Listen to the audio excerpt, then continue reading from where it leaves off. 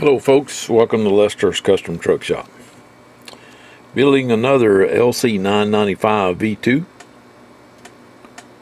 You can see we got the blue Schottky diodes in there already. I've upgraded the 10.7 IL filter from a 25 kilohertz wide filter to a 15 kilohertz wide filter. I've also upgraded the RF amp to a 2SC2999. And I've had a lot of folks ask me, well, why do you upgrade that transistor? They come with 2SC, what is it, 2834s now, and they've got plenty of gain. Well, that might be true. They do have plenty. They have more gain than the old 1675s. However, they don't have as much gain as the 2999. Okay, there's a marked difference between the ones that Galaxy are putting in here now, or actually Ranger's putting in here now, and the 2SC2990. 2999 has more gain. Okay? Alright. I set the voltages for the driver and the dual finals. It's 4 volts for the driver, 3.5 for each final. Okay, that'll keep you from burning it up. Alright, let's see. Oh yeah, I make some component changes around the crystal in the frequency determining circuit to make the radio a little more stable. Okay, it still drifts. I've been thinking about ordering some more crystals, because this radio will slide like 10 kcs up and 10 kcs down. It actually goes past that, about 11 and 12 up and 11 and 12 down. And that's because this crystal has a very low Q. In other words, it can move around a lot by changes in the variactor circuit. But what I've been thinking about doing is ordering some crystals with a higher Q and making it more stable. In other words, the tolerance would be 25 parts per million. While this would make it not drift as much, it still drift a little bit. Yet they'll all drift a little unless you put them in a crystal oven. But if I do that, then that means you lose some of the slide. You'll only go maybe 7 kcs up and 7 kcs down. Now, that may be fine for most folks, but there are a few that get upset if you take away their clarifier range. So we changed some component values. Actually, I use a few different capacitors that have a high temperature tolerance. NPO capacitors. Okay, the NPO disc capacitors. They change very little. Their value changes very little in accordance with temperature. They're high temperature tolerant. That's what the NPO stands for. That helps stabilize the radio, but the radio still drifts a little bit, so I have to let it warm up before I set the frequencies on it. But Galaxy's doing better. Galaxy, I keep saying Galaxy. Ranger is doing better. This is a Ranger board, see there, 6911D. Ranger's doing better as far as quality control, and they don't drift as much as they used to. They used to be really bad, but every now and then I still get them with the green striped germanium diodes in here instead of the Schottkys, so I have to change those out. All right. Oh, and there's the upgraded capacitor for the voltage input capacitor buffer. I think I've explained this to you before. Galaxy puts 1,000 microfarad 25 volt cap in there. I upgraded it to a 3300 microfarad 25 volt. In other words, I multiply it by 3. Now what this does is act like a small battery. Okay, when you're really driving the radio, the voltage going to the radio will drop. And when it drops a little bit, like on your speeches on sideband, on your syllables on sideband, when you're talking this capacitor will act like a little battery and kind of fill the gaps up when the voltage from your car battery or power supply, when you hit your peaks, it'll give a little back. Okay, it'll put a little more juice back in the circuit so that your voltage don't drop so low. And that's the whole function of that capacitor right there. It also is a line filter. In other words, it filters noise coming in through the DC line. And the bigger the capacitor, the better. Okay, I also did that for the voltage regulator for the same reason. It acts like a little battery when you're hitting your peaks on AM. I know that a lot of you have seen the old 959s with the wheat lamps in them. They dim when you talk. What this does is help that by supplementing the voltage. When you hit your peaks and the voltage drops, this capacitor gives a little. In other words, it's charged up to 13.8 volts or whatever your power supply is. So if the voltage drops below that, below the 13.8 or 12 or wherever your power supply or battery is, then it'll give a little back, okay, to help try to keep that voltage up. Now, with it only being a 3300 microfarad, you're only going to get short little bursts of amperage back from it, but it kind of levels things out and makes the voltage line more flat. I hope I explained that well enough. But there you have it. That's all and there's the extra 10 amp diode. I got it across the 6 amp diode on the power connector. That's if you hook the cables up backwards by mistake.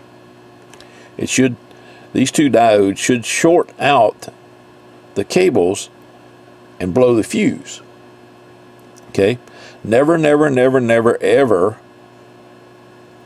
hook a radio up direct to a battery or any other power source without a fuse in line. You're just asking for trouble if you do. I can see it in emergencies, but that's the only reason you should be doing that. Never hook one up without a fuse in line, okay? All right. Let me go ahead and put the covers, or actually I need to tune it up.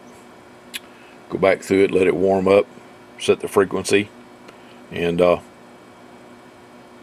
the receive tune since I changed the diodes and I changed that. And I also need to adjust the noise blinker circuit.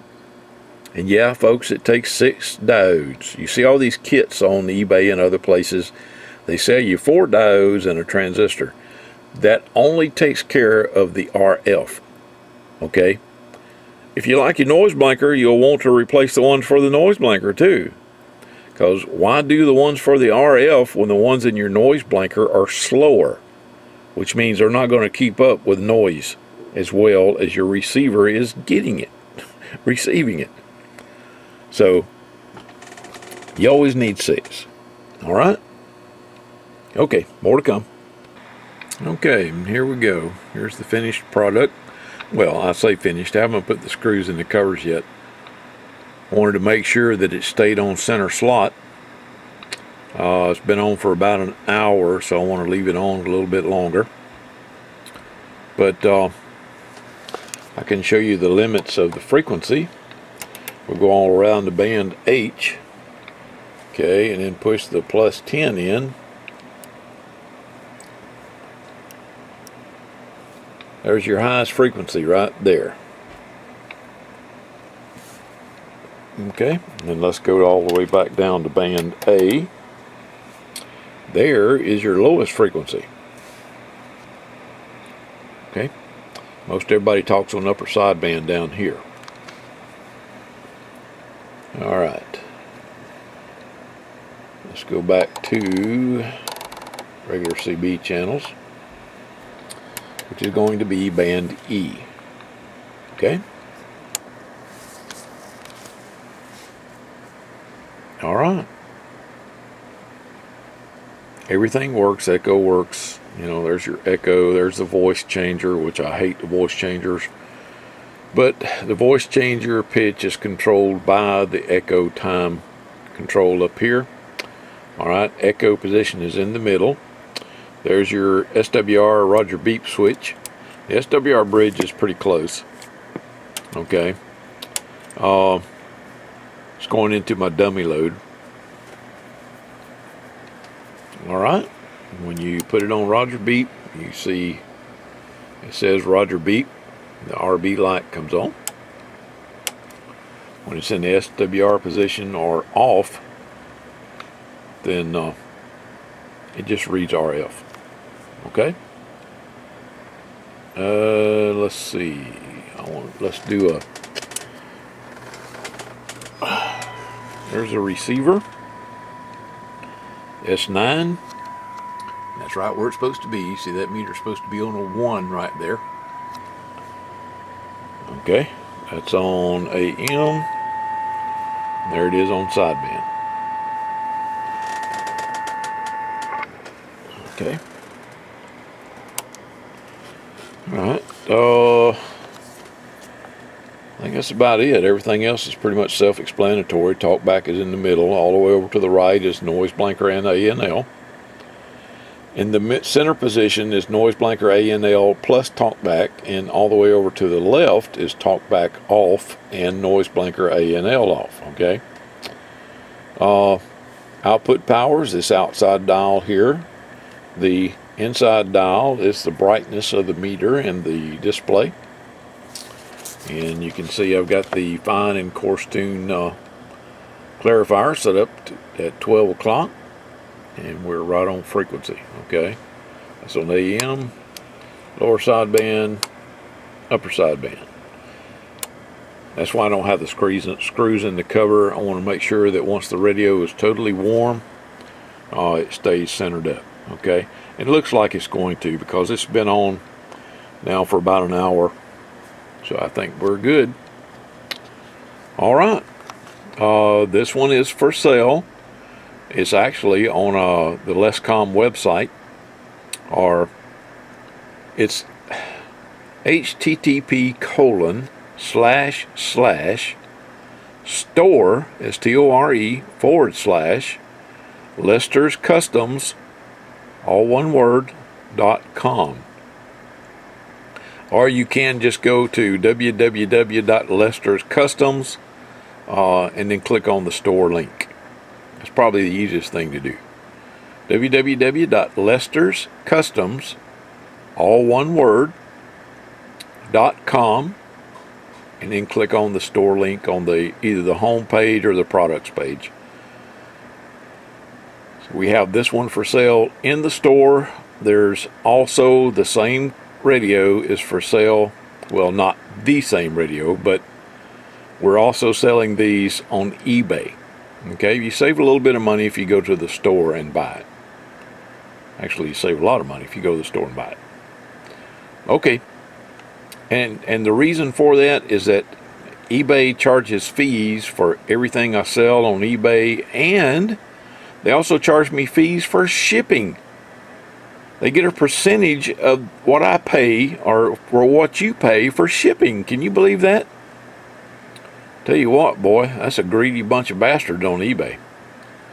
But that's where everybody goes when they go shopping.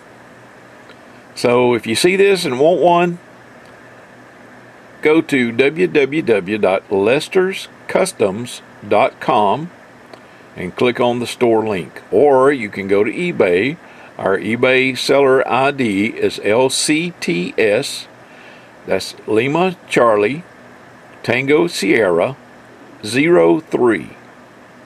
Okay, that stands for Lester's Custom Truck Shop, the year 2003. All right, 7 3s, everybody.